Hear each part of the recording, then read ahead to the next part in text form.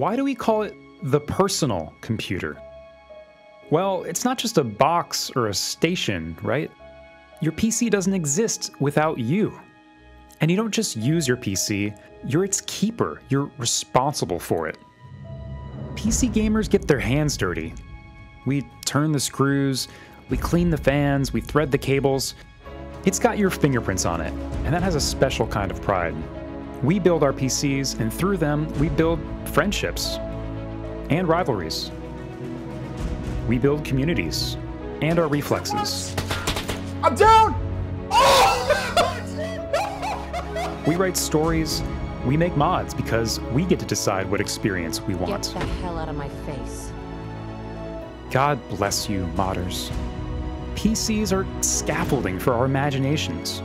That's what PC gaming means to us, to build, and to give back to your hobby as much as it gives to you. This is the PC Gaming Show 2017.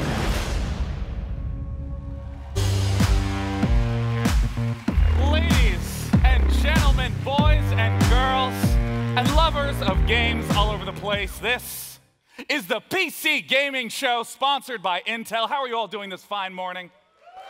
Ah, yes.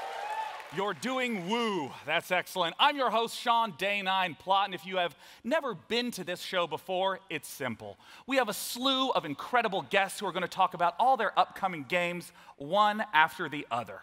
So, I'd like to warmly welcome all of you for coming out to the beautiful Ace Hotel Theater in downtown Los Angeles. Twitch chat, it's a pleasure to have you here. I know that you're currently being productive and constructive in chat right now. Now, if you're interested in watching in another language, over at PCGamingShow.com, we have German, Spanish, Russian, Chinese. Feel free to head there, or stay right here for English coverage. And without any further ado, let's find out what's happening this year at the PC Gaming Show. This is the PC Gaming Show, live from the theater at Ace Hotel in downtown Los Angeles, California. Coming up, Intel explores the future of PC gaming. New announcements from Xbox. Jordan Weissman, the creator of MechWarrior, gives a first ever look at BattleTech's campaign. New footage for Middle-earth: Shadow of War. A new game from Play Entertainment. New gameplay from Total War Warhammer 2. New announcements for PlayerUnknown's Battlegrounds. An exciting reveal from Tripwire Interactive. And plenty more. Now, once again, Sean Plott. Thank you so much, evil omnipotent voice in the sky. Let's talk about our very first game. It is an expansion to the legendary and infamous turn-based strategy game, XCOM 2. Let's take a look.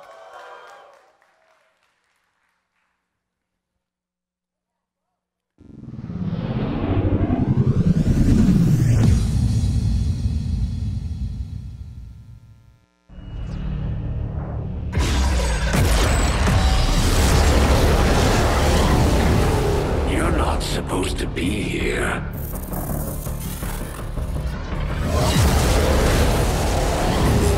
At last, a true battle.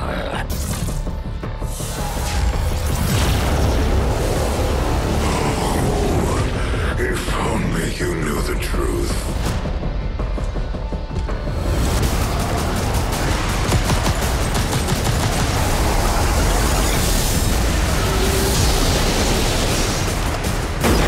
There were 3 resistance groups that we consider a legitimate threat to Advent.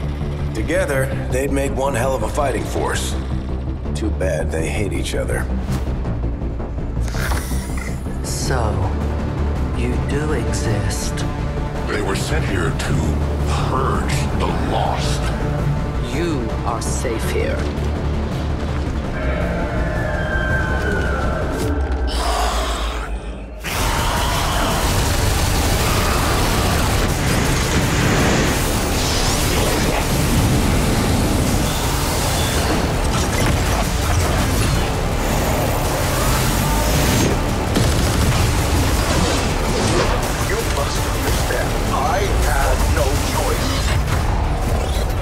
can't be good. Advent Hobbit. I suppose we should begin then. Now the real war begins.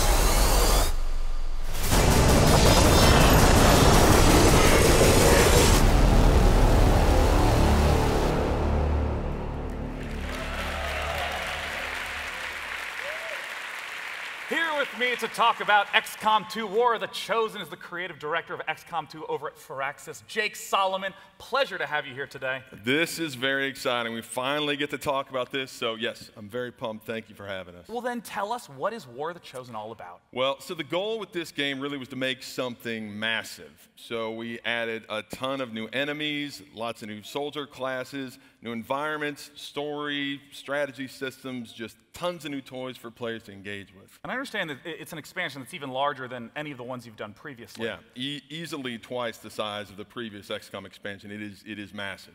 Well, let's go ahead and start talking about some of the content that's in there. Who are the Chosen? The Chosen, right? You saw them, they starred in the trailer. So they were designed to be the ultimate enemies of XCOM. They are three almost champions of the alien army.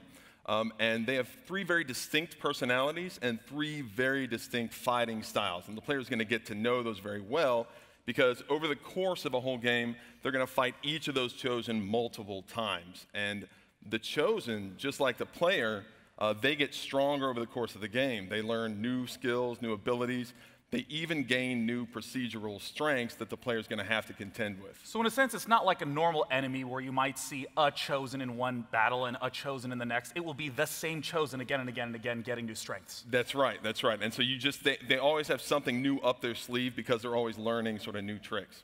Well, you mentioned the personalities of the different Chosen. Yeah. Walk me through who the Chosen are and what these strengths and weaknesses might be. Yeah, so for example, there's the assassin, and her personality is tied up in duty and honor. She feels very honor-bound to serve her masters, her creators, and she does that, of course, by hunting down XCOM and killing soldiers, you know.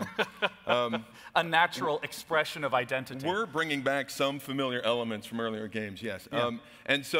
But combat-wise, she's a mix of stealth and close-quarters combat, so she can vanish from sight, and she uses that to get in close on the soldiers and use her blade. So, like the other Chosen, she's very powerful, and she has a sort of unique fighting style that the player hasn't seen before. And we've talked about this new obstacle in the form of the Chosen. You know, mentioned the assassin. Who are the other two? There's the hunter, that's more of a long-range sniper. Yeah. And then we have the warlock, which is, you know, a warlock.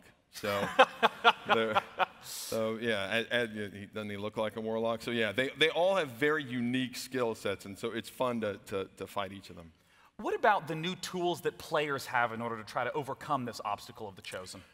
Yes, so as you saw in the trailer, XCOM is not the only resistance movement on Earth. So in War of the Chosen, you have these three factions out there, and like the Chosen, they all have distinct philosophies and distinct fighting styles. But for the player to get access to those, first they have to win those factions over. They have to recruit them to the XCOM cause. But when you do, you have access to the most powerful soldiers we've ever created. So we're taking a look at the Reaper right now. What's the gameplay of the Reaper? That's right, the Reapers. So they are sort of stealth marksmen and saboteurs. Then we have the Skirmishers, which are actually defectors from the alien army. Oh, that makes sense with the art style. Yeah, yeah. Look at those fingers. Yeah, so they're half alien human hybrids, and they're sort of like single soldier wrecking crews. They're really powerful. And then we have the Templars, and they're the most mysterious of the factions.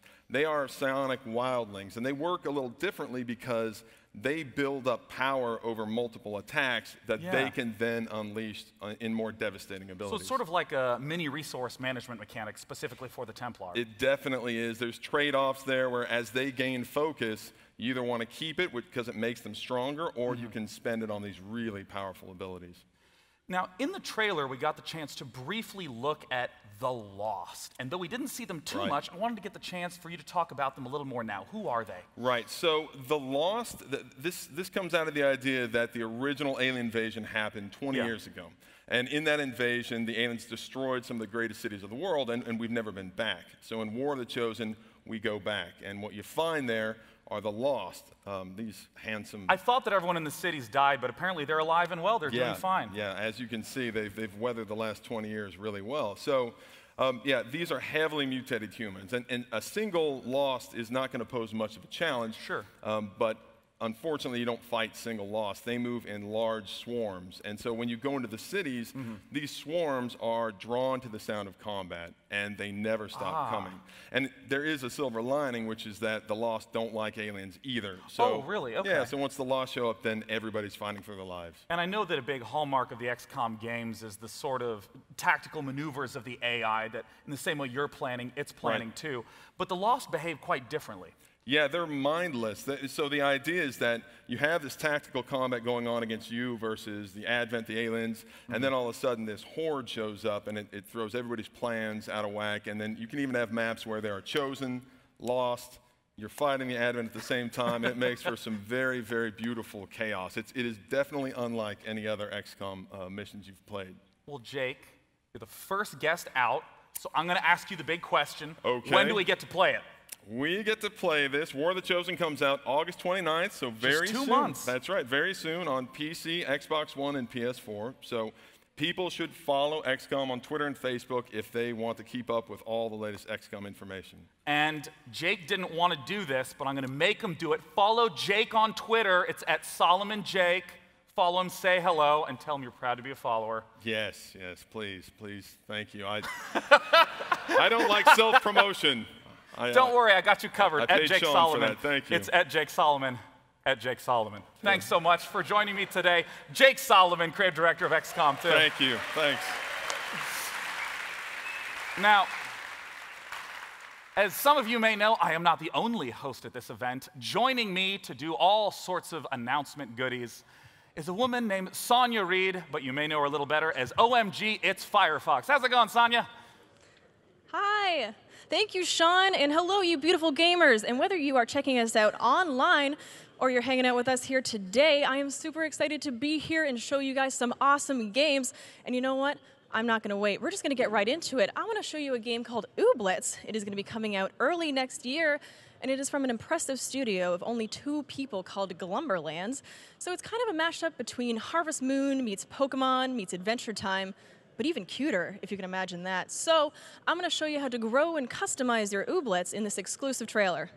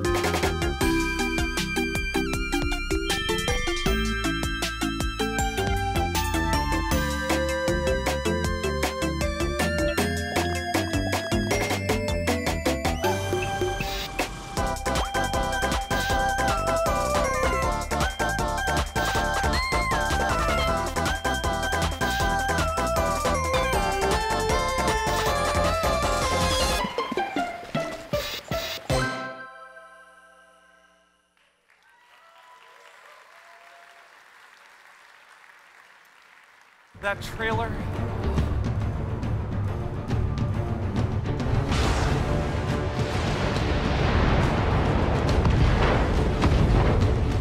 I'm on him.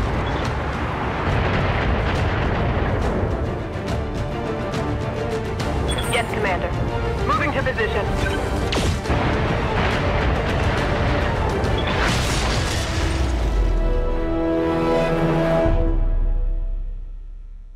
That Ooblets trailer makes me oh so happy, and the previous one you just got the chance to see is the old school tabletop game BattleTech, distilled into its purest form on PC.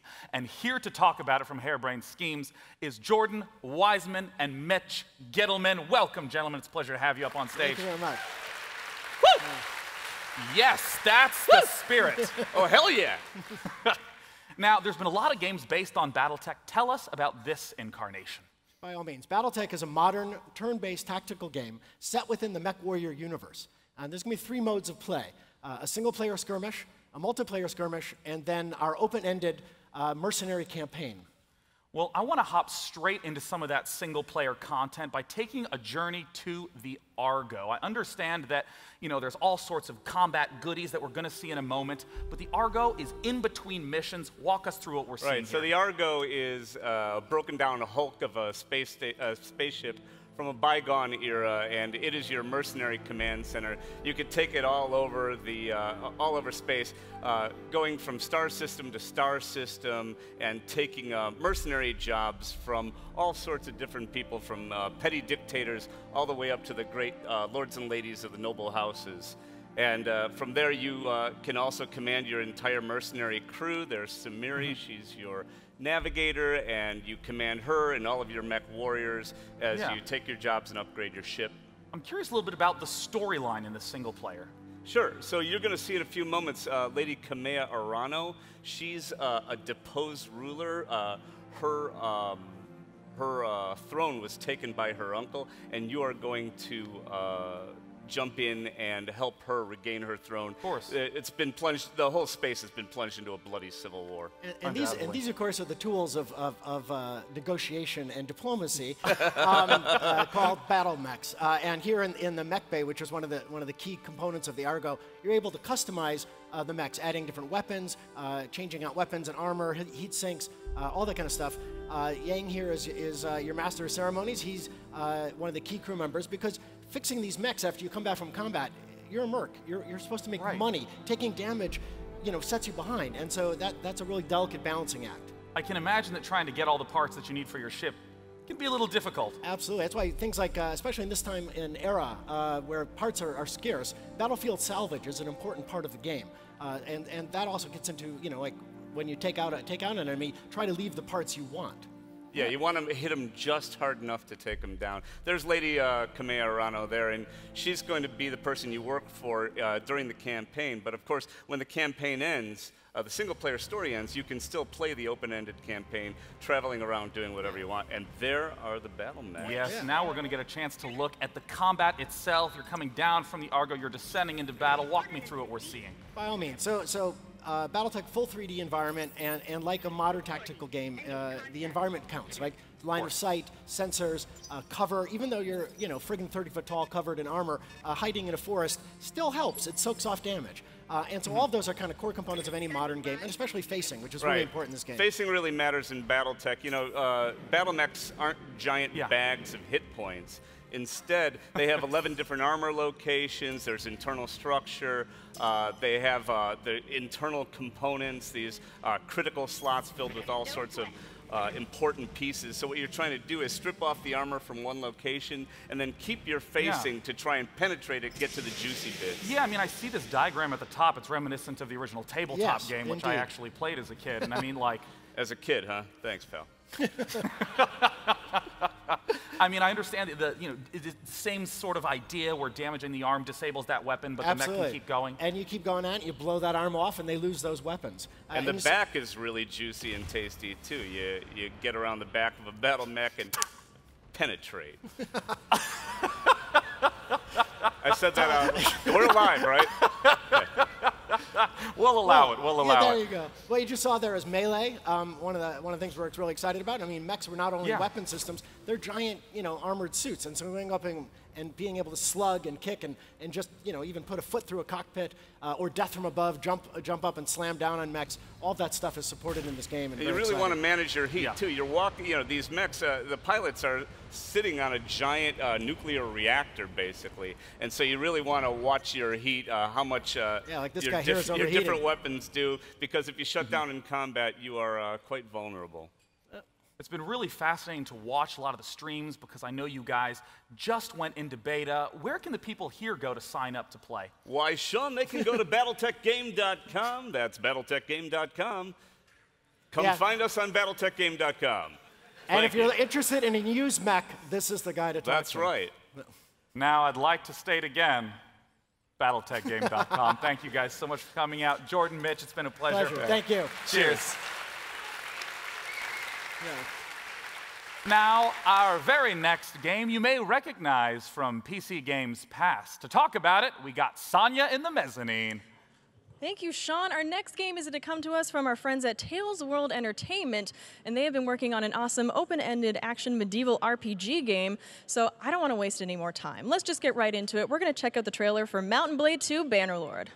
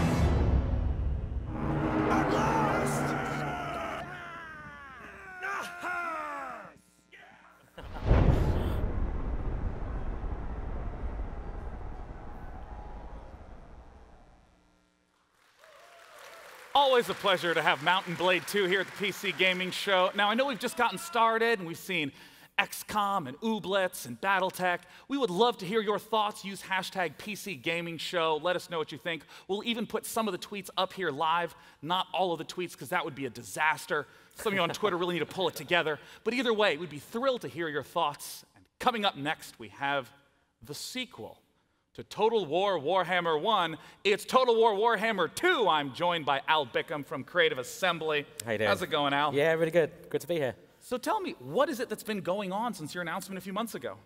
Quite a lot, really. I mean, this is we're working on the second game in our trilogy. It's going to be every bit as big as the first game, but we're layering on, we're sort of doubling down on all the stuff that made the first game so fun, which is real diversification between the factions and a whole range of new kind of gameplay extras in the campaign game as well. So 4 new factions set across 4 new continents. There's 4 new factions, is there? Yep, 4 new factions, yep. I thought there were 2 big ones we were talking about. No, well, we're focusing on the High Elves and the Lizard Men at the moment. Yeah. But there's the Dark Elves as well, and another 4th race, which we have yet to announce. Oh, you tease. I know, terrible, isn't it? Well, Al, talk to us a little bit about the High Elves and the Lizard Men. Right, so they're both essentially working towards the same goal in the campaign game, which is to heal the Great Vortex, which is a sort of unique feature of the campaign map, which ties the whole narrative of the game together. Right. But even those in the Warhammer world with the same aims will inevitably come to blows at some point. So that's what we'll be showing today. And we're going to be looking at what is called a quest battle between the High Elves and the Lizard Men. Walk us through a little bit of what we're about to see. Okay, so this is we're about to show some footage from a quest battle for Kroq-Gar, who's one of the legendary lords for the Lizard Men, and this is one of his quest battles, and it's the battle for the Fallen Gates. So you'll see the massed Lizard Man forces trying to oust the High Elves as they try and they're sort of meddling in an ancient power site of the Lizard Men. Well, I'm very excited to take a look. It's going to be some in-game footage from the Battle of the Fallen Gates.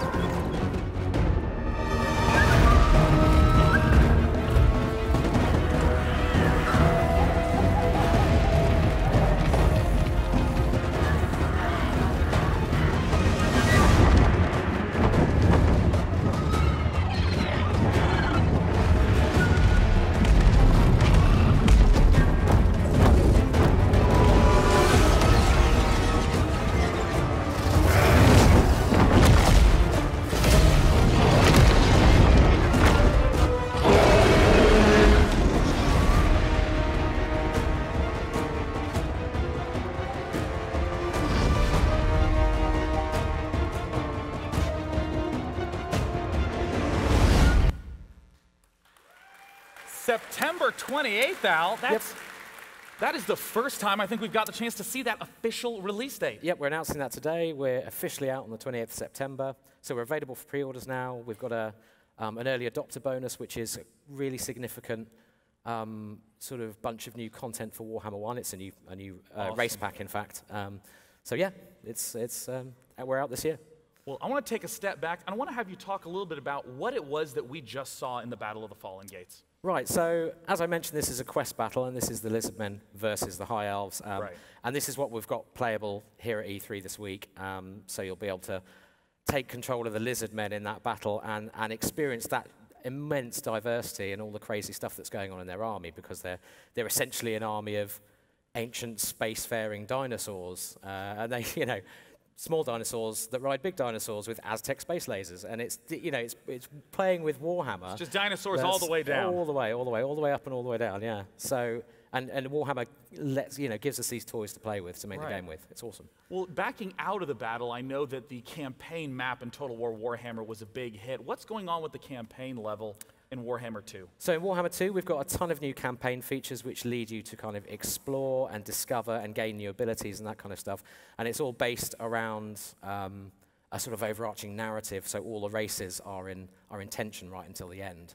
But we're also, shortly after launch, we're also releasing a free update for the game, which will bring the combined campaign map into play, which is the landmass from Warhammer 1 and Warhammer 2 together in a gigantic campaign map where you can play any of the races that you own from both games, yeah. Well, I understand you have presence here at E3, not just in this show, but also on the floor. What are players going to get the chance to play there? Yep, so they can play the Battle of the Fallen Gates. We've got 2 difficulty modes, so a kind of starter difficulty mode and a veterans difficulty mode.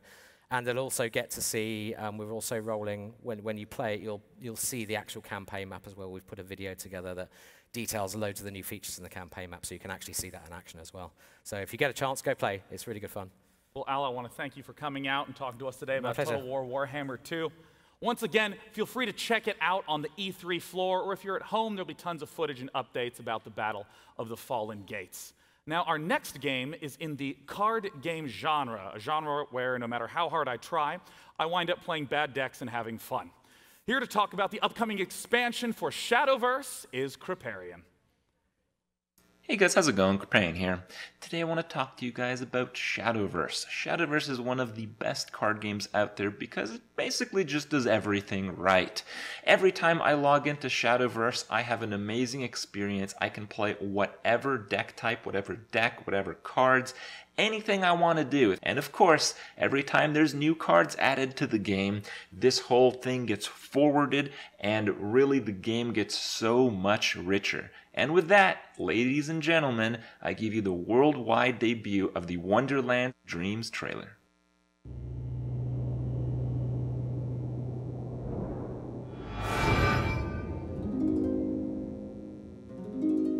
I have a book for thee, like no other. Each page a window to a long-lost land, where fairy tales dovetail with myths, and wishes give birth to legends grand.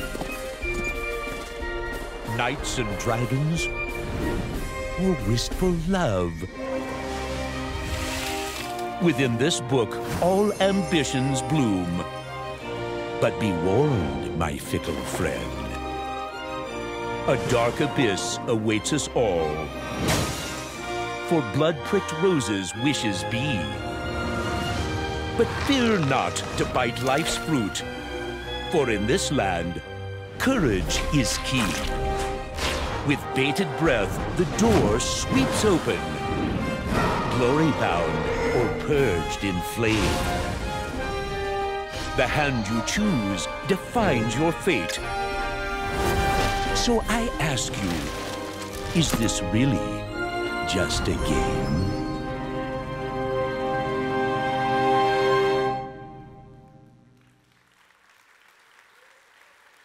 Thank you, Cygames, and thank you, Krip. As you know, technology is an extremely important component to games, especially with the ever-increasing power of hardware and with new demands coming from VR. Here to talk a little bit about tech in games is the leader of the software development group at Intel. It's Doug Fisher. Doug, come on out. How you doing, Sean? Hey, thanks for joining us, Doug. It's great to be here. I want to thank you, Doug, for coming out, and of course, thanks to Intel for sponsoring this event. We really appreciate it. It means a lot to us. And since Doug has a whole bunch of exciting stuff to say, I'm going to give the stage to Doug. Goodbye. Hey, good morning, everyone. I am very excited to be here. And I'm very excited to talk to the PC gaming community about all the announcements we made this morning from Intel. I'm a software guy, you're the gamers. All these announcements are very relevant to everything we do. 2016 was an amazing year by all measures in gaming. Look at the number of live streams in Twitch, over 2 million new live streams, over 300 million esports enthusiasts, and look at the growth in VR. 2017 is going to be even more amazing. And why? Because of you. It's because of you in this room, the PC gamers. It's because of you on the broadcast. You are the ones that bring the innovation that we create. You drive us to innovate. You are on the edge of technology all the time with you. You have that instinct on what the new capabilities are that we need to deliver. And then you have this amazing, inclusive, and social environment. Young, old, male, female, tech, non-tech, millions of people getting together, inspiring each other to immerse themselves in this environment. Now, it starts at Intel with amazing hardware technology. We've talked about the launch we had 2 weeks ago of our X Series platforms. Now, you gaming enthusiasts will love the Core i7X overclocking capability. It's an amazing system. And you megatasters who want to game, create, stream will love the beast of them all, the Core i9 Extreme Edition, an amazing system for this environment. Now, as a software person, I love this environment. I love this hardware. Because why? It gives software people less time waiting, more time creating that amazing content. I work with over 1 million gaming developers to ensure they take full advantage of all that innovation we put on our platforms. Whether it's working on the caching algorithms or the high-density graphics or multi-core, it doesn't matter, all the different areas, the best-known methods. We ensure these millions of developers are making the most out of that platform, delivering the best content. Then we work to market that so that all the gamers out here, the billions of gamers, know the new compelling content that's available.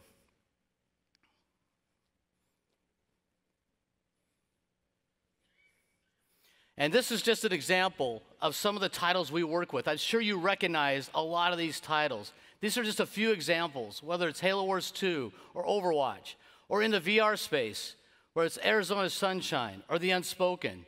We're working with all these content providers to ensure they take full advantage of all those new capabilities. How many people have heard of Destiny? Yeah. I couldn't be more excited to tell you that we work with Bungie and Activision to bring Destiny 2 to the PC. Yes, we're bringing it to the PC. Yes, bring it up.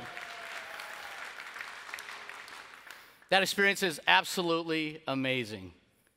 And I can't think of a better person to talk about how amazing that experience is than the full-time live Twitch streamer and YouTube broadcaster.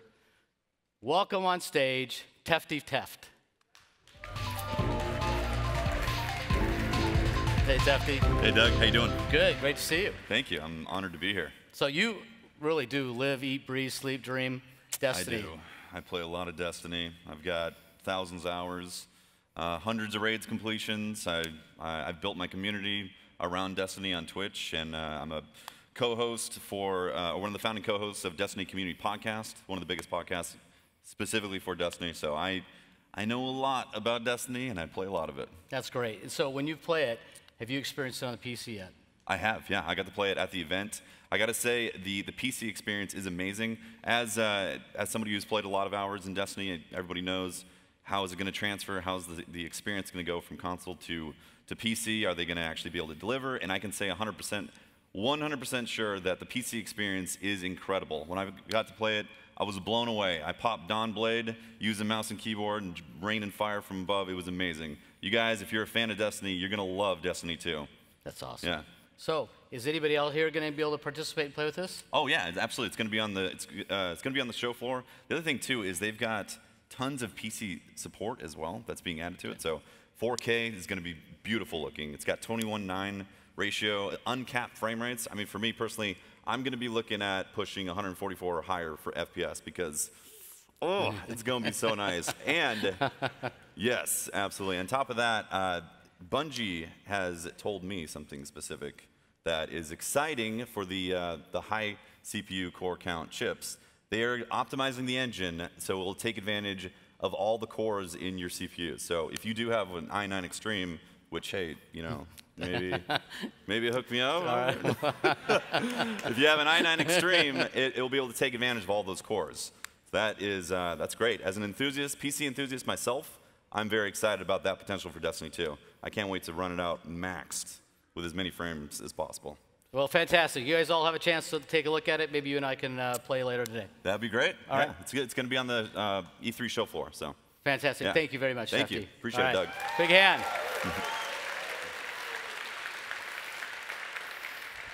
I love that. That experience. Nothing says it like that, right? All right. So it's not just about the top 8 list titles, but also it's about the broad set of developers we participate with.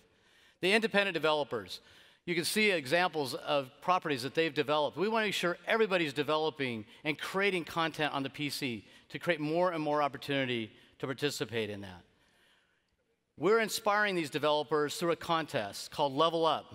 Take a look at the sponsors between Intel. You got Green Man Gaming, Epic, and Razer sponsoring this event. We have real luminaries judging, like Tim Schafer. Yes, Tim Schafer is going to be judging this contest.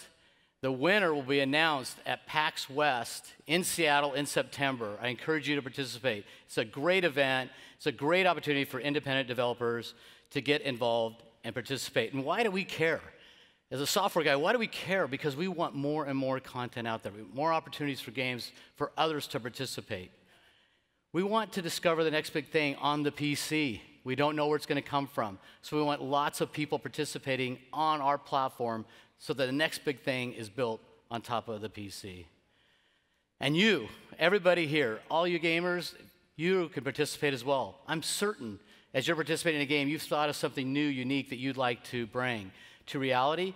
This is your opportunity to be one of those developers as well, or at least influence one of those developers and create that amazing immersive experience, whether you're a gamer, content creator, or even esports.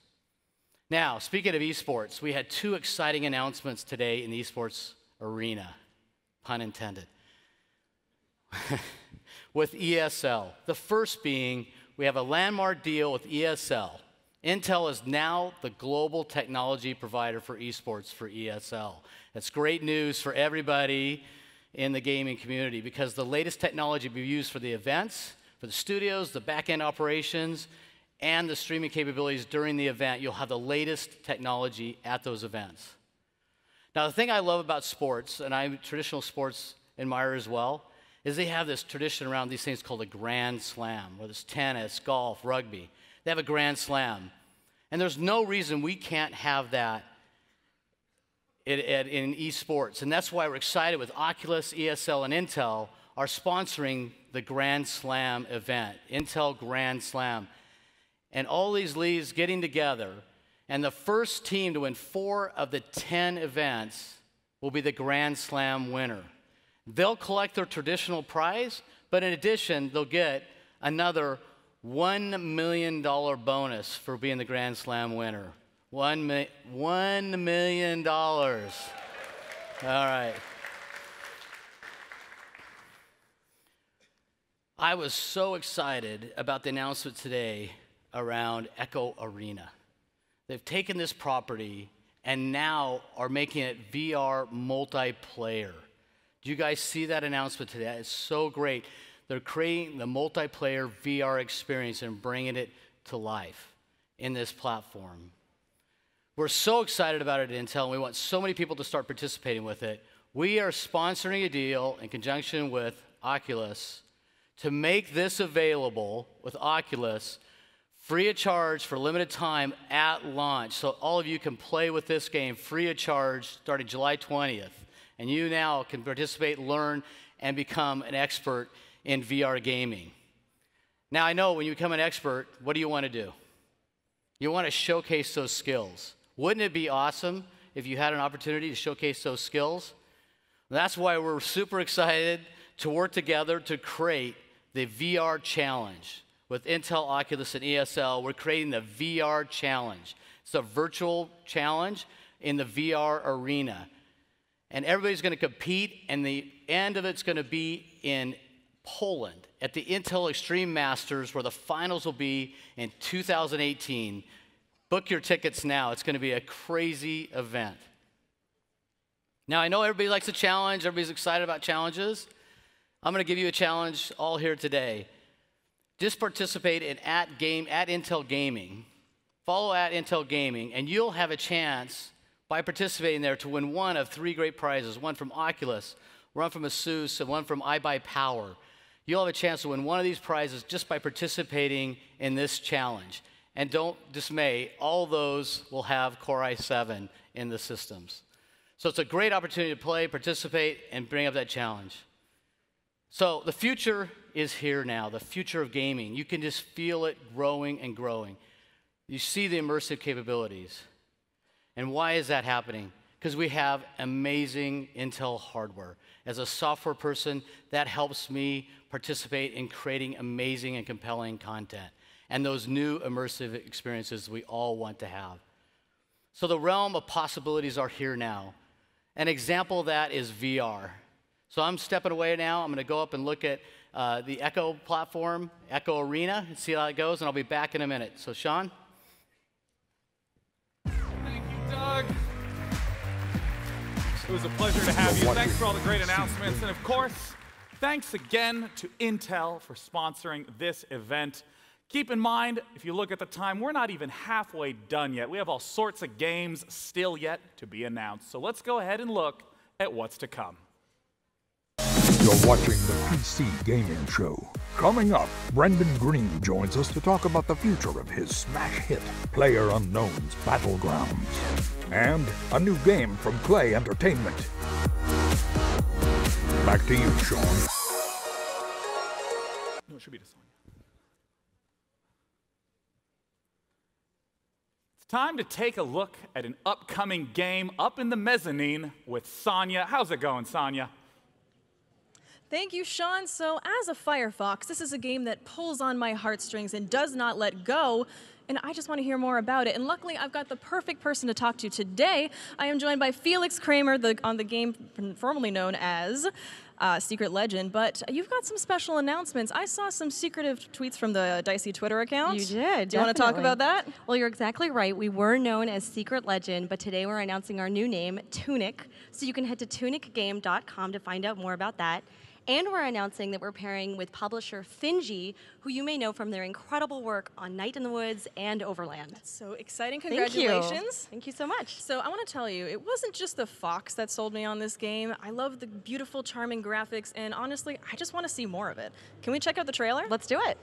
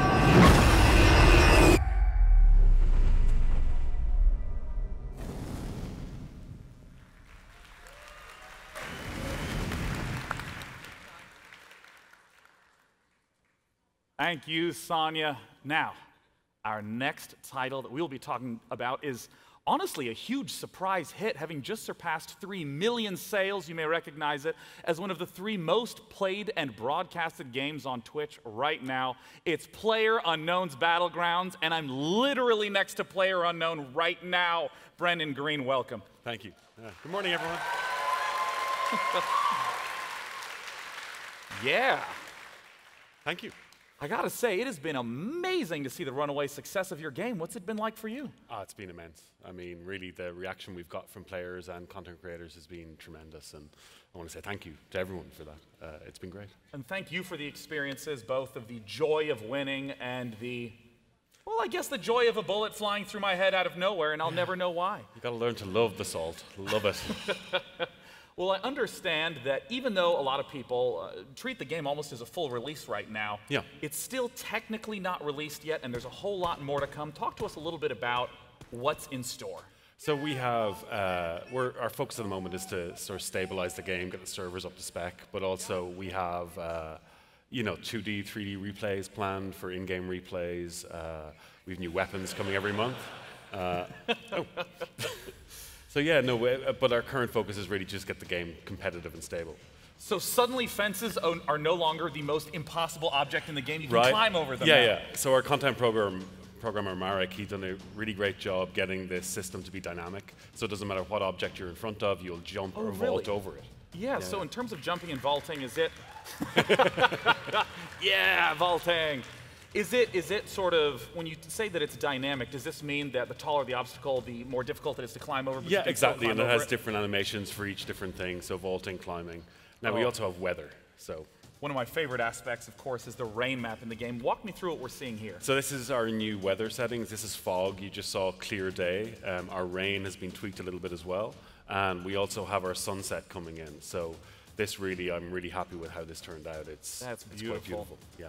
And what is the impact on gameplay of these types of things with weather? It just changed dynamic. Oh, so this is... Oh, a new gun. Yes. This is the OTS Groza. It's a 7.62 bullpup, super powerful, crate only. Yeah, it's going to be a beast. Is it a short range, long range? Where's short to medium, it's going to be a beast. It's going to be super powerful. Yeah. And then long range, it'll work as well. And I remember before you came on the show, I asked, why did you put that gun in? And I think your answer was... It just looks cool. It looks cool. Yeah. It's like we wanted to add a bullpup and we wanted to add something else to the 7.62 class. And this is a Spetsnaz weapon. It just looks great. It looks cool. As good as a reason as any, honestly. I want to come back to the weather effects. Obviously, they look beautiful. What are some of the impacts that you've seen on the gameplay with the new weather effects? Well, it's just going to change the way you play. So it's not necessarily going to be, you're going to be sniping all the time. You know, with the foggy weather, you're going to have to choose a more kind of CBQ type play style. But it's just, again, to give you a bit of variety and make every game kind of different. You've talked a little bit about what we've seen in the video, but talk to me about long term. What's far down the line for PlayerUnknown's Battlegrounds? So again, we want to finish out the platform and make it a good platform for all kind of game modes. You know, we will have modding down the line as well. And it's just creating a stable platform. That's our aim here. I understand that you're also working on new maps. Yeah, so we have 2 new maps coming, one based in Peru, a desert map with sort of ruined cities with sandstorms and stuff. That's awesome. Yeah, and then this other one in the Adriatic, so it has even a ruined cosmodrome in the center of the map with like snowfall, and I'm excited. That's awesome. Yeah. And I know that you've been super involved with the community of regular players. What's in store for those people playing the game right now? So as I said, we have our custom games. We have the 3D replays, which I'm really excited about because it allows you to watch your match back in the engine with a free cam and slow motion and stuff like that. Which is great for content creators. Exactly, right? So you can content creators, yeah. It'll just give you a new way to create like machinimas and stuff like that within the game. Yeah. And the last thing I want to bring up, because you were mentioning this a lot before you came on, you have all sorts of stability and performance fixes incoming. Yeah, so like our focus this month is on our server performance and really getting that stable, because at the moment the servers aren't performing the best they could. But you know, so last month our team's focus was on client performance, and we improved that broadly for a lot of people. And this month it's on server, so they've already found a lot of things to fix, and I'm excited. That's great. I'm sure players will completely stop blaming anything on the game at that point. Right. They will accept responsibility for those losses then. Well, to PlayerUnknown himself, Brendan, thank you so much for coming out to talk about it. It's a pleasure. Thank you, everyone. As we get ourselves set up for the next game, we're going to head to the mezzanine with Sonia for a little bit of a giveaway. Thank you, Sean. Sean is pretty cool, right? But you know what's a little bit cooler? A free PC. We're going to be giving away a badass PC from our friends at Intel. This bad boy is going to be rocking an i7 7700K processor. There's a lot of sevens in there, and it's going to be running a NVIDIA GTX 1080. It is worth more than $2,500, so if you want a chance to win, head over to PCGamingShow.com/giveaway and put in your information. Good luck, and back to you, Sean. Thank you, Sonia. And I am pretty cool, right? Jesus, thanks, audience. Woo! I didn't realize you could pinpoint the exact time and date a career died, but we still have all sorts of great stuff in store for you. Our next guest you may recognize from PC gaming shows past. Tripwire Interactive is back with a slew of games to talk about, and I'm joined by creative director Bill Monk. Pleasure to have you, Bill. Hey, thanks for having me, man. Good to have you back. Thank you, thank you. As always. All right. You guys have been busy. Congratulations on the recent release of Rising Storm 2. Yeah, absolutely. It's a realism FPS. We just released it 2 weeks ago, and the fan reaction's been really positive. Really happy about that, and we want to thank everyone who was part of the beta phases that helped shape the game in a real positive way. And be sure to check out the Trello boards, see what we're up to, and we're actually already really busy working on some new content. So stay tuned. That's amazing. I mean, I know so many people know you from Killing Floor 2, but especially this year, there's so much to talk about. I mean, last year you announced Killing Floor, Incursion, the VR Killing Floor. How's that been going? Oh, that's been going awesome. You know, Incursion's one of the second phase, second wave games to come out for VR, and we've learned a lot. And we're really, really excited. We think we have one of the best products that's going to come out later this year. It's scary as hell. You can play it I don't know if I could handle single player and co-op, and we're really excited to release it. So stay tuned on that. That's awesome. Now, the big thing I know you wanted to talk about today was a little bit of content coming down the line for your big game, Killing Floor 2. Tell us a little bit about that. Yeah, absolutely. So, you know, when we released Killing Floor 1, one of the things that really put us on the map was our time seasonal events. Right. And when we released Killing Floor 2, people were always clamoring and asking, you know, well, when are you guys going to do that for Killing Floor 2? Reasonable enough. Well, we're super happy to announce the Summer Sideshow coming out this year. Well, I'm eager to show everyone this footage. This trailer makes me laugh every time. Let's go ahead and take a look at Killing Floor 2's Summer Sideshow. Ladies and gentlemen, welcome to the Tragic Kingdom Amusement Park. Come on down and play Find Minnie Pukey, Feed the Pound, Dunk the Float, and Pop the... What? Was that a real head? Trade for festive clown makeup, colorful hats, and dozens of other items. Carnival rewards are only available for a limited time. See the adorable pinhead and marvel at the mighty strong pound. Oh, what is wrong with him? Hear the bearded beauty, the siren from Fiji. I think I'm gonna be sick.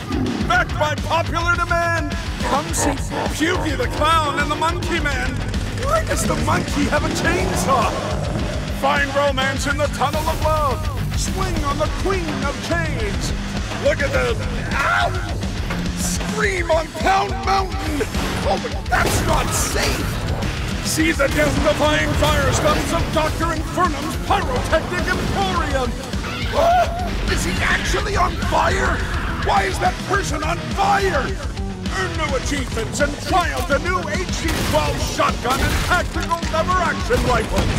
Why do you need a shotgun at a carnival? I don't care, it's unlockable! Why does the carnival cleanup crew need hazmat suits? No, I'm done. This is a horror show. I'm getting out of here. If you can hear this, run! Warning. News and outbreaks and variants and behavior detected. Be alert for new challenges, modes, and threats in the weekly outbreaks.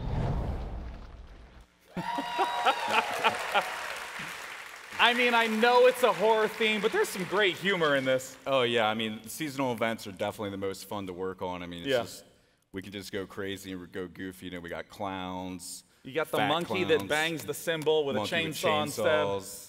Midgets on stilts, bearded ladies. You know, we got it all. Tell me a little bit about what is the gameplay? What's some of the stuff that people can experience in the Summer Sideshow? So it's a limited time event. It's only going to last for 1 month. So all this crazy stuff you're seeing here, it's 1 month. Yeah. And there's over 50 cosmetic items that people can gain from playing it totally free. All the Zeds have been replaced. All the voices have been redone.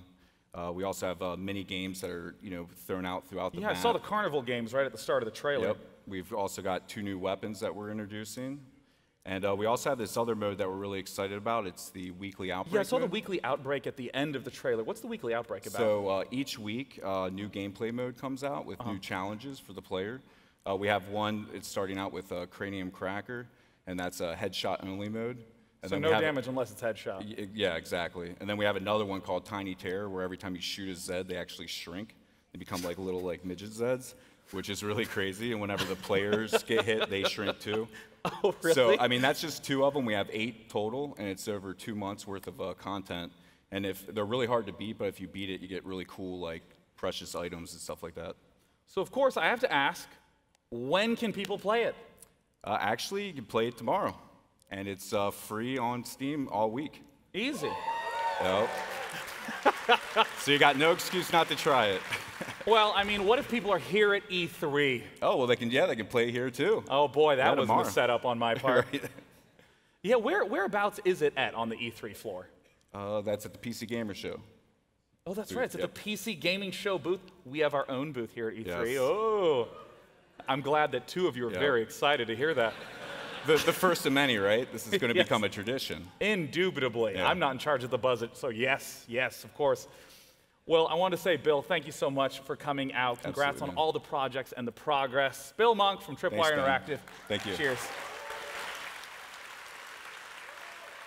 Let's head back up to the mezzanine for a little bit of social with Sonia. This year's PC Gaming Show is being broadcast on more platforms than ever before. We are on Steam, we are on Facebook and Twitch and Mixer. We are all over the place. This is awesome. And guys, if you're on Mixer, you gotta sweet talk the mods a little bit. Be kind of nice to them because they're gonna be giving away games throughout the entire show. Unfortunately, no free games for day 9, but sorry. Back to you, Sean. I'll happily buy them. Yay, video games! Now, if any of you got the chance to see the conferences leading up to today, there's a lot of exciting stuff going on. In particular, Microsoft has had a whole slew of games people are pumped for, including some that are going to be at this show, starting with the first ever incarnation of Forza Motorsport coming straight to PC.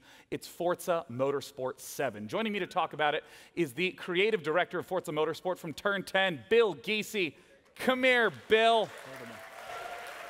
How's it going? Yeah, Bill, congratulations. Thank you. The announcement yesterday must have been really exciting for you guys. Huge announcements.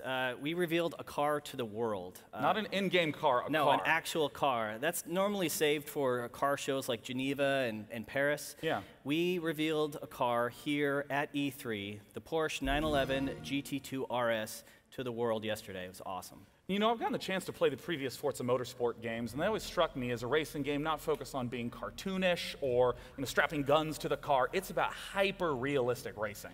Forza Motorsport is about precision, it's about competition, and we've rebuilt Forza Motorsport 7 from the ground up to really recreate that feeling of driving a car at peak.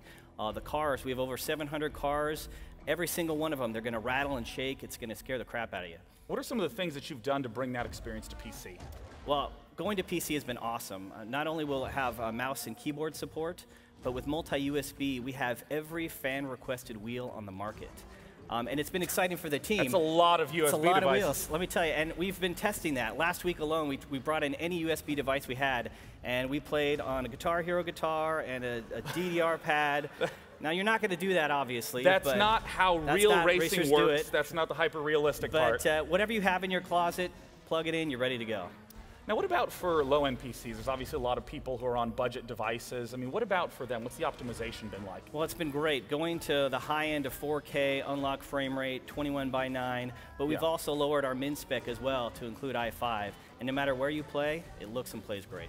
And speaking of looking and playing great, you're here at E3, and I understand you have some out-of-control rigs that people can actually play the games on. Absolutely. Come by the show. We've got 2 hydraulic rigs in 4K on Ultra 4K Hydraulic PCs. grease? You didn't tell me that. Yeah, bring a vomit bag and come on and check it out. It looks awesome. Well, awesome. Bill, thanks so much for sharing with us. Thank you.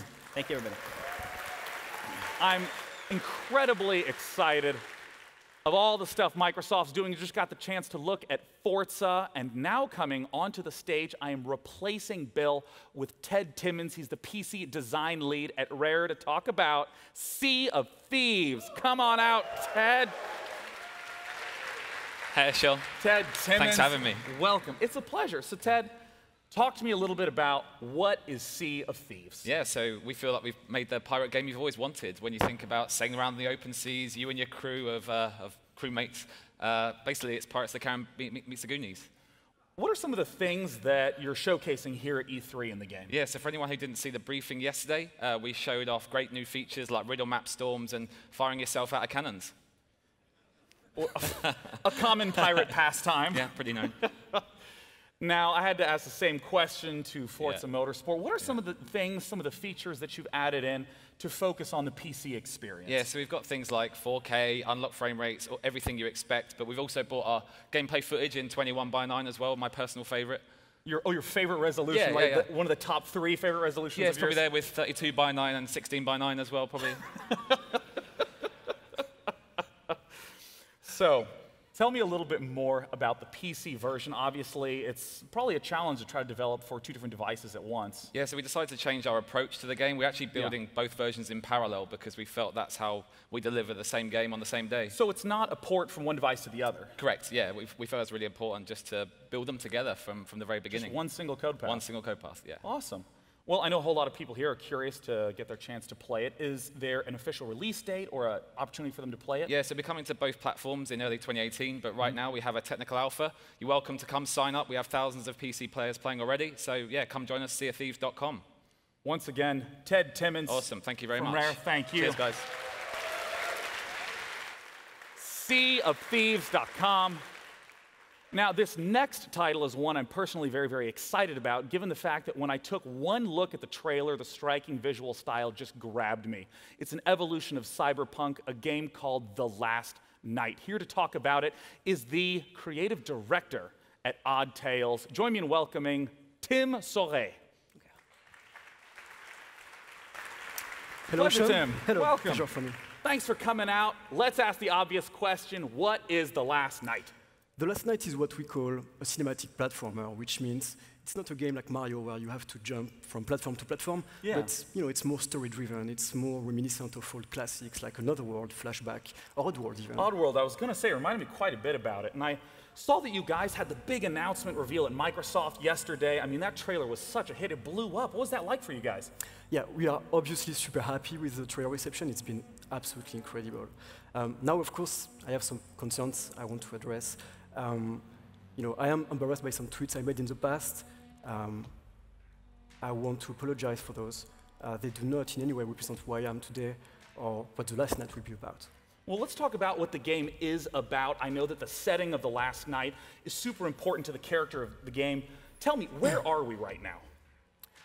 I want you to imagine a world where machines are surpassing us in every possible way, Right. So not only physically, but also intellectually, emotionally, even creatively. So in a sense, like any job that you could possibly imagine, an AI does better. Absolutely. Including being a host for a PC gaming show. Including that. Well, I imagine, thank you, this one person who is also excited about the booth.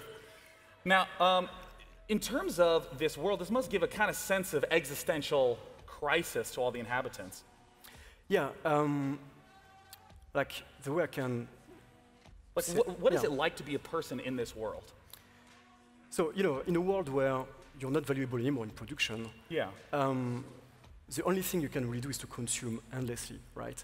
So what we're trying to see with this game is how do you define yourself, when you don't have anything to create or to strive for. Yeah, and I can see, obviously there's the futuristic lighting and the visuals, but there's also that sort of drab, dreary tone.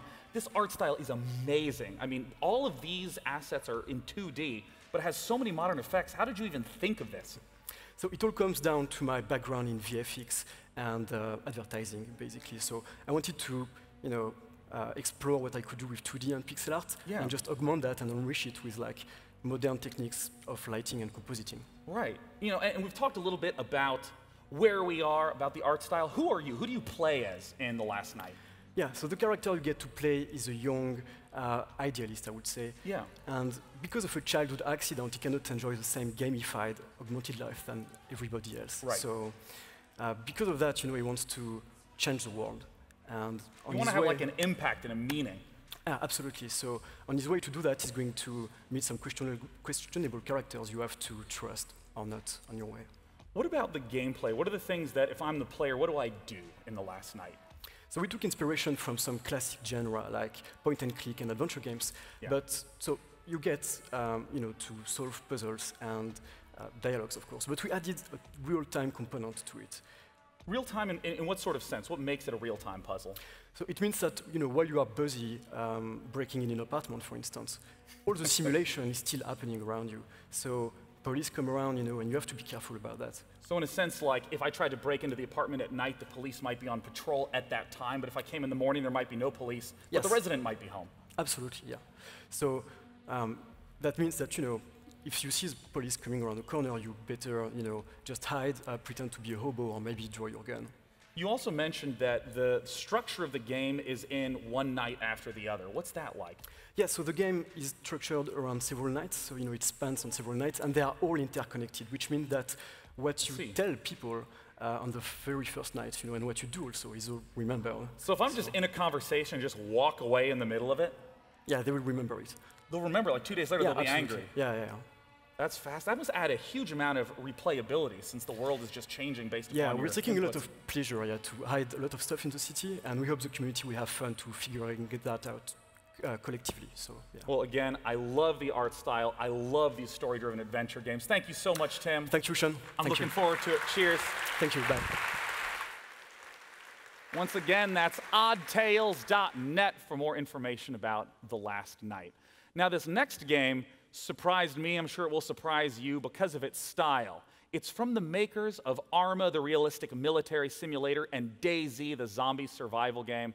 This one has a much more playful tone, though. Let's look at the next title from Bohemia Interactive.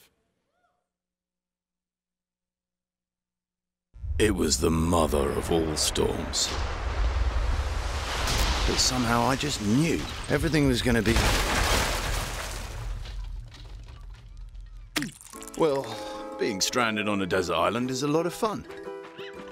You get to meet new friends. You get in shape. And you learn how to craft. And because it's your land, it won't take long before you call that place a home. But that's just the beginning, because here, you can do anything.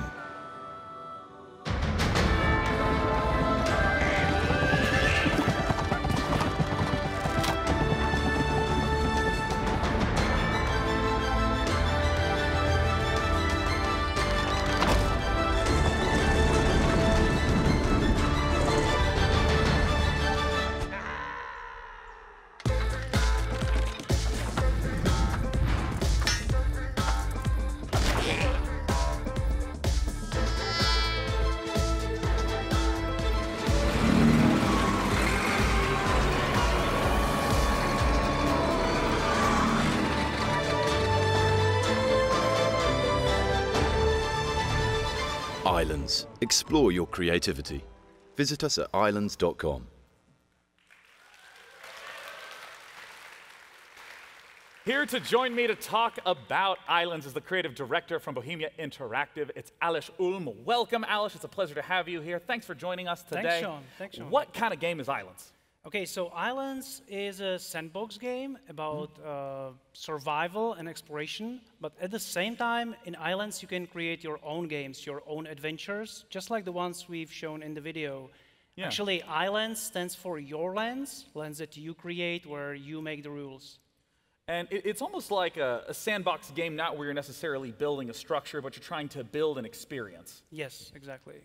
And I have to ask, given the fact that the style of it contrasts so sharply with Arma and DayZ, what is it about Islands that still makes it a Bohemia game? Yeah, we get this a lot, but actually beneath the surface there are still the core values that make up a Bohemia game. Yeah. It's still about exploration and finding out how things work, about creativity and imagination. And just like Arma or DayZ, we're trying to create a platform to connect players with each other when they play online or when they create something new and share it with the community. And I know that modding is a legendary part of Bohemia's history. What are some of the lessons that you've learned from Arma, learned from DayZ, and brought to modding in Islands? Well, we have our own editor. It's not a standalone application. It's a part of the game. Oh, really? I mean, I'd assume that it was just outside like all other editors. No, we would like players to be able to prototype their creations really quickly. Yeah. And so in the editor, the players can obviously create something new, but they can also decide to open and modify existing games, ones that we created or ones that other players made for them. Yeah, I mean, we got the chance to see some scenarios in the initial trailer. Like, those are the ones that you're referring to. Yep. That is fantastic. I mean, tell me a little bit about what it is that we're seeing right here on screen. Well, this is just some random multiplayer game. There are two guys. Initially, there were three. I think one just like fell down the bridge. They are trying to get some kind of treasure, and yeah, they are setting the explosives. Mm-hmm. I mean, I want to ask about, I know you guys are here at E3. Hey, look, it's the treasure. I know you guys are here at E3. What are some of the things that players can get their hands on at this event? Well, we'll be showing some of the games that we created with the Islands game editor, but at the same time, we'll be showing how they can use the editor to create those games. That's awesome. And I mean, I know there's a way for people to play right now, is that right? Yeah, actually, they can already play the alpha version of the game. It's available as a part of our Bohemia Incubator program. Mm-hmm. They can find more information on our website, islands.com. And later this year, we are coming to Steam Early Access. That's awesome. And remember, that's islands.com with a Y. We're good. You can remember that. So I want to say, Alish, thank you so much for coming out to talk about Islands. It's been a pleasure. And of course, I hope you're as excited as I am to come up with some total nonsense when I sit down to play. Our next world exclusive is going to be up in the mezzanine with Sonia. Thank you, Sean. I am so honored to be a part of this world-exclusive reveal from developers Klei. You might recognize their name from games like Don't Starve or Don't Starve Together for lonely folk like myself. And last year at the PC Gaming Show, they actually revealed their sci-fi colony sim game, Oxygen Not Included. And this year, they are back. And they are back with a bang. And I am so excited to reveal their upcoming sci-fi RPG game. It is called Griftland.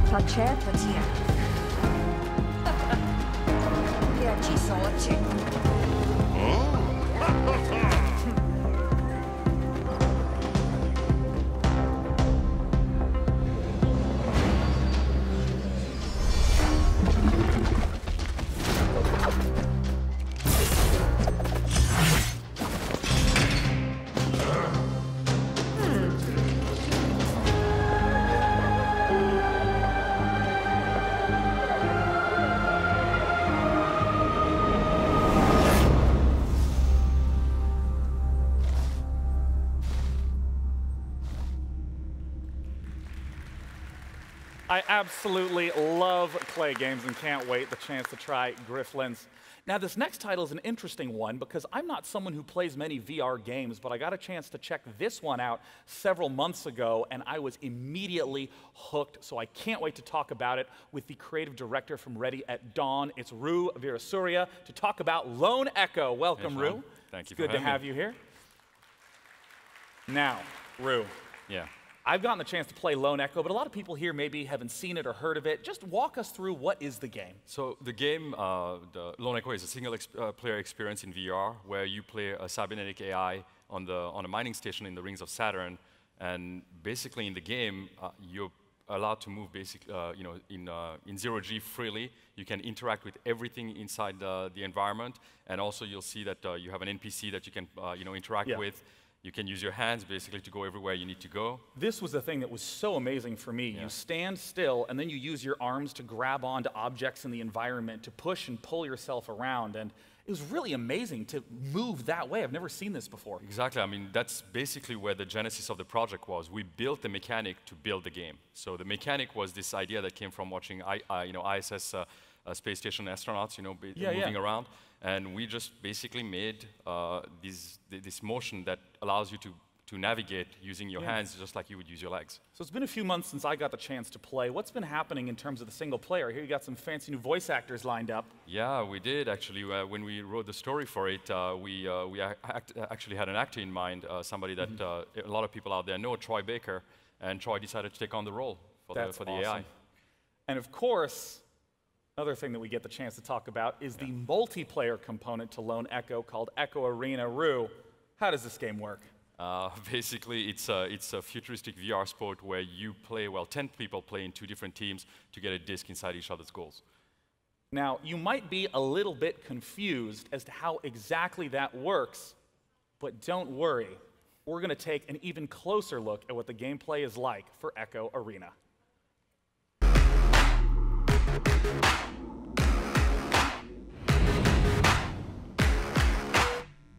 In zero gravity, players fly faster. Passes go farther. Strikes hit harder. Stakes get higher. And victory tastes sweeter. This is Zero G in the Echo Arena.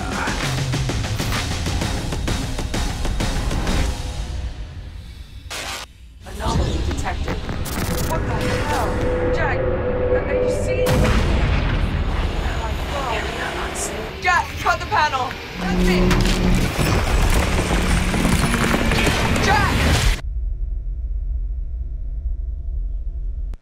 We are up here with Echo Arena in action as some of the Ready at Dawn developers are playing against each other. So Doug, welcome back. Hello. Thank you. It's awesome to have you. But listen, before we get into VR, I really wanted you to tell me a little bit more about the Grand Slam event. Yeah, I'm pretty excited about that. I'm a big sports fan. So tennis, golf, rugby, they have their Grand Slam. Now we have it at esports. So with Intel, ESI, and DreamHack, we now have our Grand Slam, which is really exciting. That's awesome. That's exciting. So I'd like to know a little bit more about Intel's involvement with this game. You know, we've been involved working closely with the best VR developers for a long time, and I'm excited to work with Ready at Dawn as they're delivering the next second-generation VR game. They've been an ideal partner to enhance that experience to scale to the most performant CPUs like the i7 and i9. That's amazing. So I was really excited to hear about your announcement earlier. Yeah, Ready at Dawn, Intel, and Oculus, we announced that Intel is sponsoring a free release of Echo Arena to all Oculus Rift users when it launches on July 20th for a limited time. And this is because we want as many users as possible on this system. We want to ensure that everyone, including these guys behind us, the gamers behind us as you see, that they try and experience the future of VR and esports. So speaking of esports, I would really love to hear more about Intel's involvement with esports. Intel has a long history as a leader in esports. We worked with companies like ESL for the Intel Extreme Masters. And we're excited about Echo Arena and the growth of VR esports. And that's why we're expanding our partnership with ESL and Oculus to launch the VR Challenge League.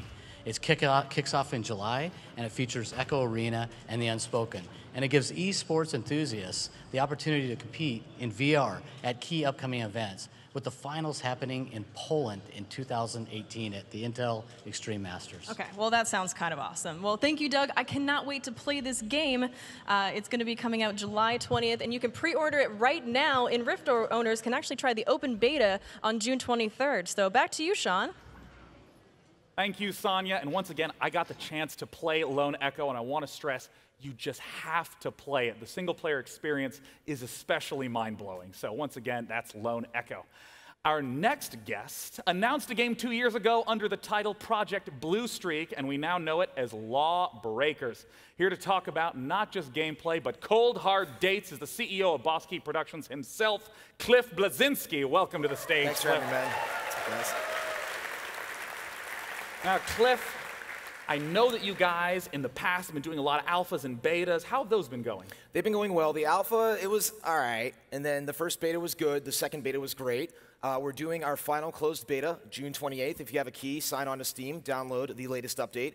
And then we're doing our Rise Up event, which is a full open beta June 30th. Hop online, play the game, let us know what you think. And I got to ask what it has been like to have people play the game, to give feedback in those betas. How has that shaped the experience? Well, a lot of developers and publishers, they do these kind of bullshit marketing betas where they're like, oh, it's our beta and the game's out next week. I'm like, that's not really the case. You're not going to be able to fix anything. So for our game, we found that the Raumer's shotgun was way too spammy. Overcharge wasn't that exciting, so we sped that up a little bit, and we sped up the characters. We took actual feedback, and we're integrating it into the game. And these are more than just balance changes. I imagine that speeding up the pace of things creates a pretty different balance dynamic across the board. Yeah, I mean, you change one thing, it's the butterfly effect. It affects everything else. And is the game going to be balanced on launch? No. That's why we need people's feedback. Play the game, see what characters are overpowered, underpowered, and then we'll introduce new characters and reshuffle the deck. And I know that it can't be in beta forever, so Cliff, tell us when it's out. Can I get a drum roll? Audience, go!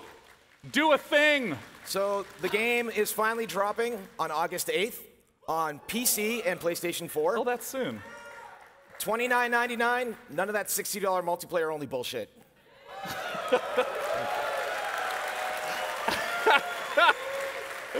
And if you didn't see it online, Cliff took a bow. Yes, $29.99. Curtsy.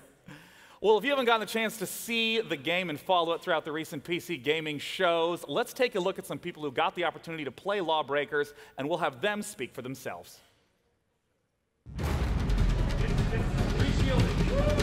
Oh, the speed of this game is intense. 1,000 decisions a minute. This is hardcore PvP. Your instincts take over. It's primal. It's exhilarating. Full frontal f***ery. A million miles an hour. Literally from every angle. I was shaking after the matches ended. It was like a high. One of the fastest games that I've ever played. Are you ready for another one? I'm like, I just need a minute, man. I'm shaking. I'm shaking over here.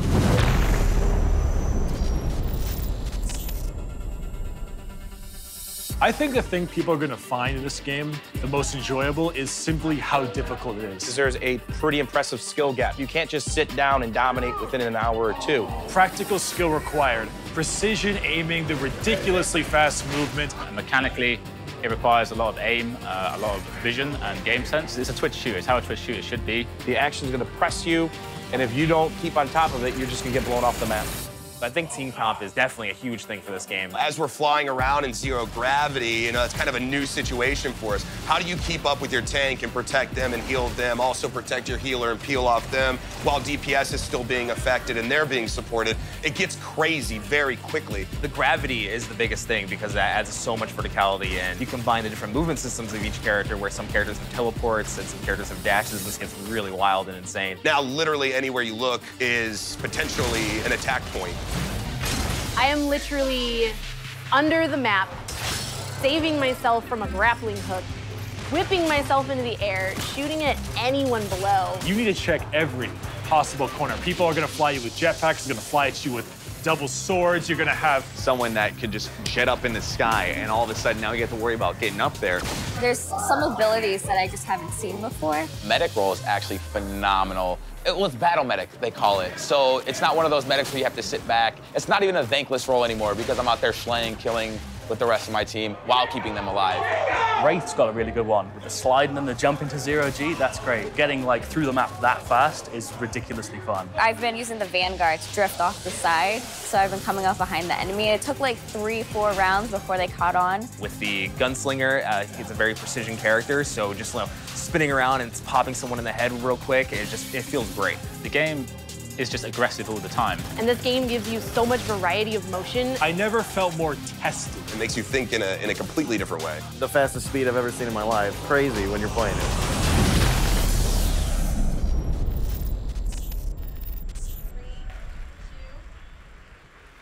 Just as a reminder, that Ballin' Intel PC is still up for grabs. Don't miss out if you forgot.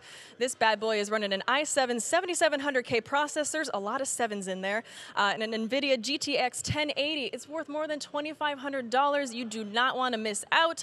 Head over to PCGamingShow.com/giveaway and put in your information. I think it could run Crysis at max settings. What do you think, Sean? I think it can, Sonia. And I also think that it can run our next title. I am a master of transition. Our next game is from Chucklefish, the wonderful folks who helped bring you Stardew Valley and Starbound. Let's take a look at their upcoming game, Wargroove.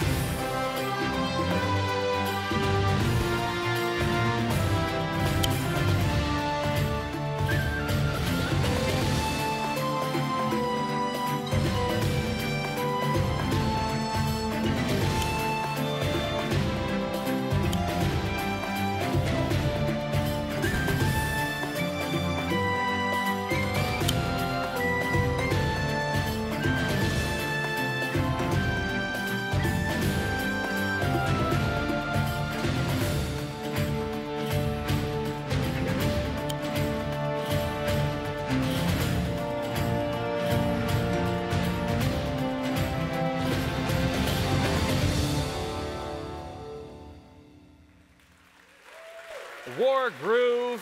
Today, we're not just going to get a chance to talk about the game, but we will be seeing the editor in action, a live demo on stage. I'm joined by Jay Bayless and Doris Karaskotsa from Chucklefish.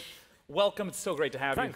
Thanks. Well, I want to say right away, the gameplay reminded me quite a bit of Fire Emblem and Advance Wars. Yeah, Fire Emblem and Advance Wars are definitely kind of inspirations of ours. You know, Wargroove is a turn-based tactical strategy game. It's a game about starting to build up your resources every mission and push forward into your enemy territory and just kind of dominate the map and make the right choices. But yeah, we've got a lot of unique kind of gameplay mechanics, and we're bringing it into the modern age. We've got online play, mod support, and kind of content creation as well. Yeah, and that's one of the things that we're going to get the chance to look at today. Doris, who's operating the PC right now, tell us what it is we're looking at. So what we're looking at today is the world map of Wargroove, and this is our campaign editor. So these are the tools we use in-house to create Wargroove campaigns, and we're shipping them with the game so players can create their own scenarios. So I've been placing down map markers, and each of those represent a mission, and then you link them together to create the path through your campaign. And I know that one of the things you wanted to talk about was the branching path element. Yeah, so you can have branching path, obviously, and the cool thing with that is every branch can have conditions. So for example, let's say you get a high score in a mission, and that could lead you through a harder path in your campaign. Or you could have a secret path that triggers based on some event in the mission. Yeah, exactly. Well, let's hop into one of the missions and get that one started. And Jay, walk me through what it is that we're taking a look at. So yeah, this is our map editor. This is like straight drawing tiles straight into the battle screen. You know, it's really simple to use, really understandable immediately. You can just kind of draw those tiles straight in there and drop in the full range of units. Doris is dropping in a commander right now. What are the commander units about? Talk to me about that. So the commanders are kind of integral to the strategy of Wargroove. You have this unit that kind of represents like the king and queen in chess at the same time. They have unique abilities and act as your avatar in battle, and they're really powerful, so you can kind of push forward really heavily with them. But there's a lot of risk-reward in there as well, because if you actually lose that unit, then you actually lose the game.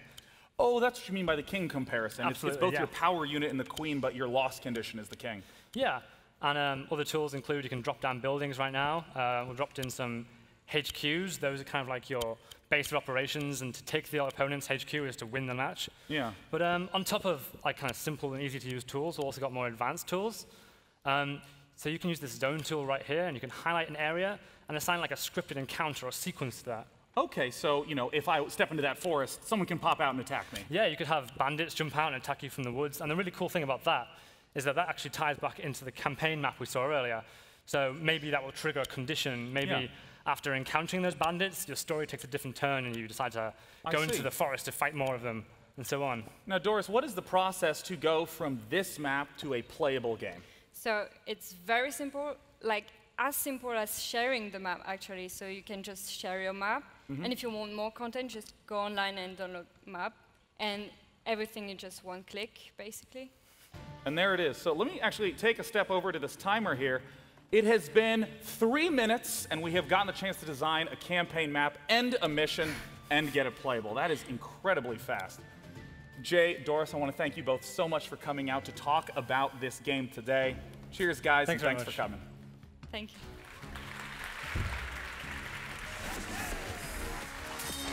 For full coverage of every video, announcement, and moment from the PC Gaming Show, visit PCGaming.com.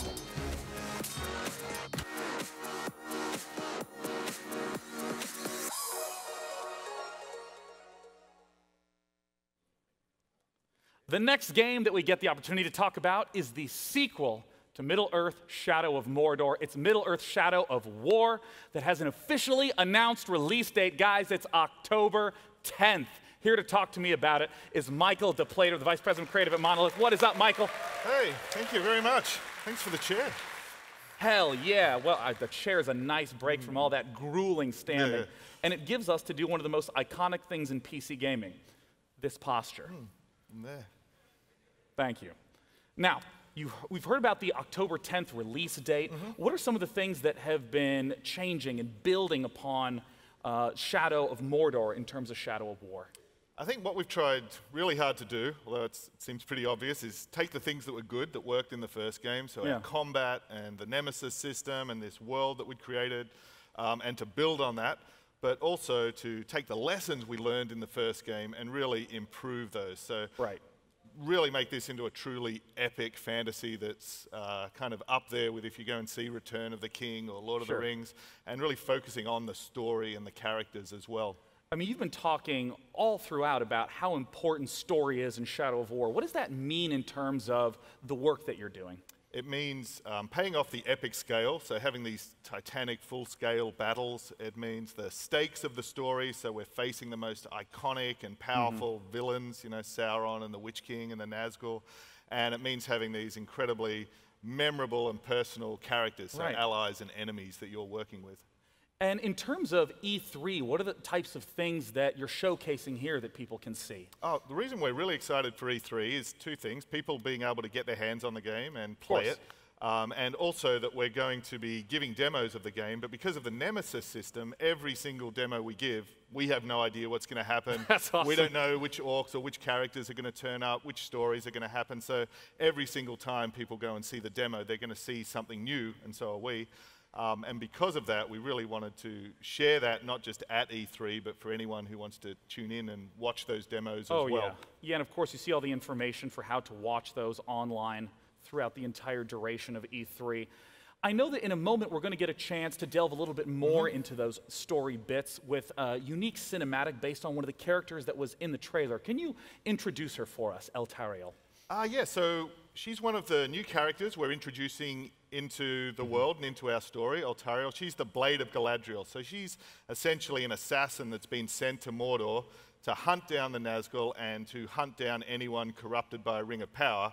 And you, as Talion, are running around Mordor wielding a Ring of Power. So there's some interesting tension in that relationship with her. But she's this awesome character, and as well as that, she gets her own fully playable campaign in our first major story DLC as well, which is the Blade of Galadriel. Well, before we hop into that, I just want to say, Michael, thanks so much for coming on to talk about Shadow of War. We talked about how important story is to Shadow of War, so let's take a little bit of a look at 2 minutes of the cinematic, Eltariel meeting Talion.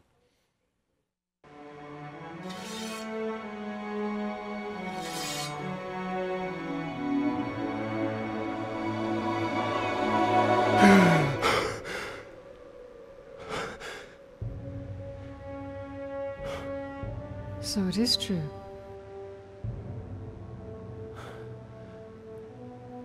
You killed me. And yet you live. What is that like, to die and live again? Do you feel pain? Do you suffer? What of the city? Of the Palantir? The Nazgul have taken both. They belong to the Dark Lord now. Then I have failed. What if you keep fighting? Wields the light of Galadriel. We can recover the ring. Your rings are the cause of all this, Elf Lord. You can see him. I see him. Who are you? I'm the Blade of Galadriel. Since when does Galadriel work with assassins? Great threats make for unlikely alliances. You know this better than most. Now tell me more about this ring. We crafted it to defeat Sauron. But it was lost. The Nazgul will be drawn to the power of the ring. We cannot let it fall into Sauron's hands. The light of Galadriel, give it to us! Stay your hand! My light will protect us, but it will not leave my side. We must move quickly. Try to keep up.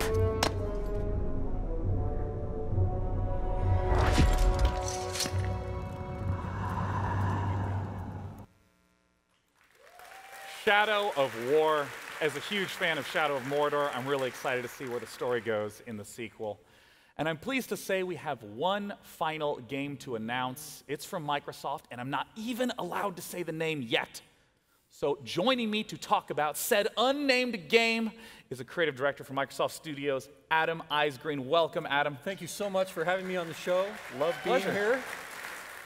Now, Adam, I understand that you've been in games for a long time. I have. I am coming up on my 25th year making video games. So yes, you can actually make a career out of being in games.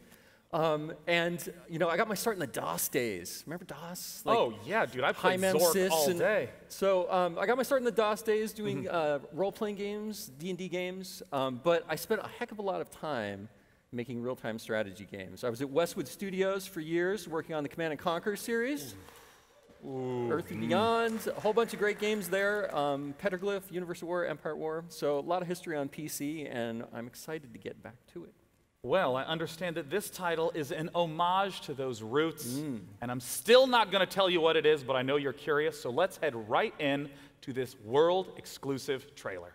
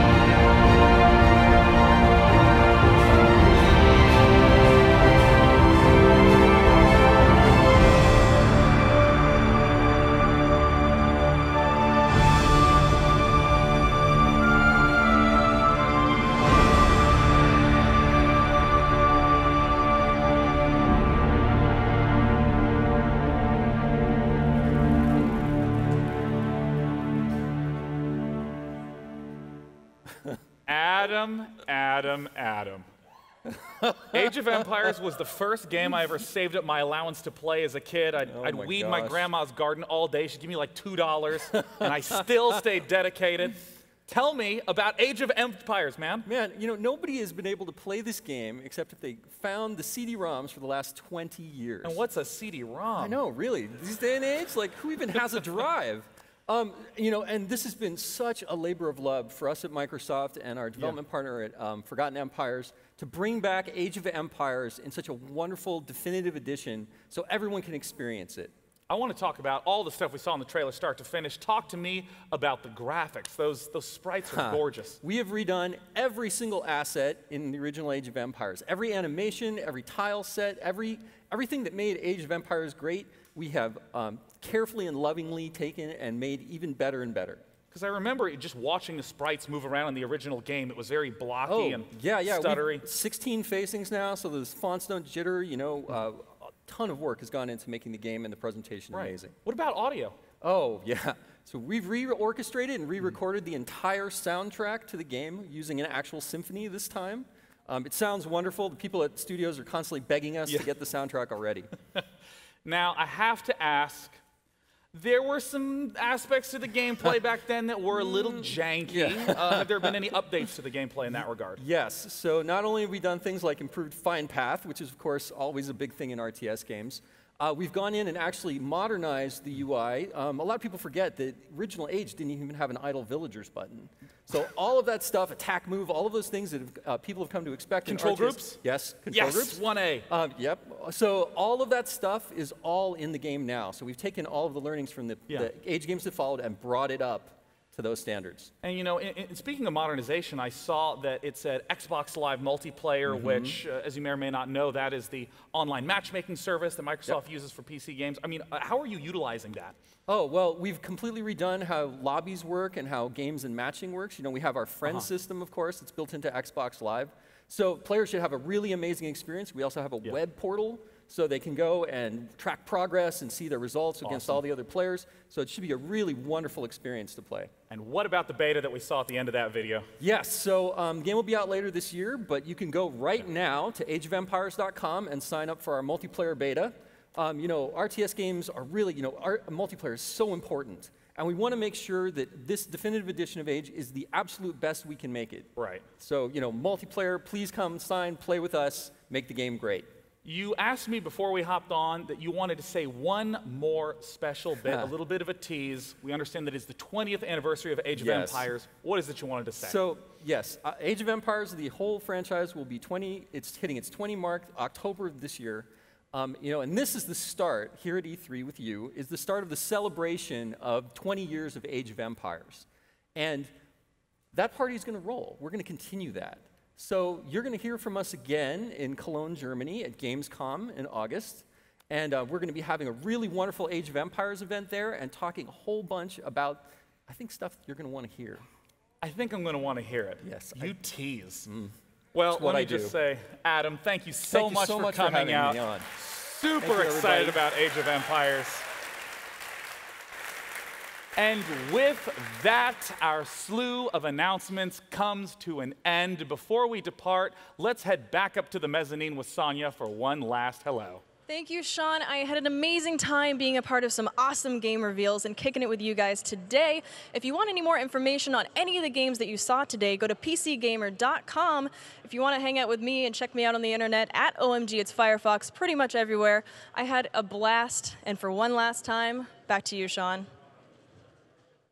Thank you so much, Sonia. I gotta say, it was a blast. I hope you had a great time. Thank you all so much for coming out, all of you who braved LA traffic to be here in the morning, all of you who tuned in online. Thanks to our sponsors, Intel, Microsoft, Bohemia, Tripwire, Cygames, and Nexon for help making this event possible.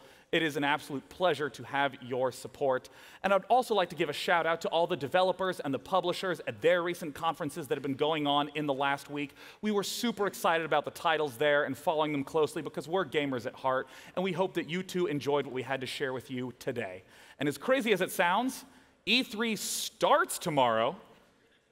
So we hope that you get the chance to get your hands on some of the titles that were announced in the last week that you're pumped for. From all the folks at PC Gamer and from me, Day 9, have a wonderful day and go play some video games. We'll see you next year.